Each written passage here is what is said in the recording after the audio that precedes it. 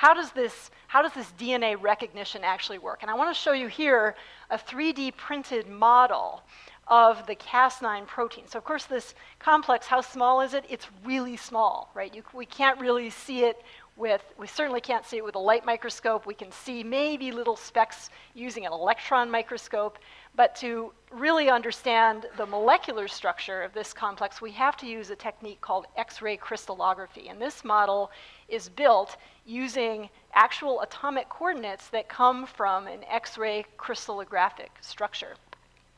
And so what you're looking at here is the protein in white, and its guiding RNA is the orange molecule. And that complex searches through cells looking for a DNA sequence that matches the sequence on the end of the guide RNA. And when that occurs, it grabs onto the DNA, so you can see this beautiful double helical structure here running through the protein.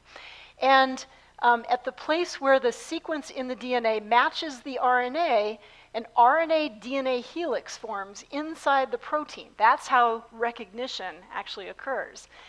And that displaces the other strand of the DNA and positions two molecular blades in the protein to make a precise double-stranded break in the DNA. So it's a cleaver that comes in and cuts the DNA when this kind of chemical interaction actually occurs.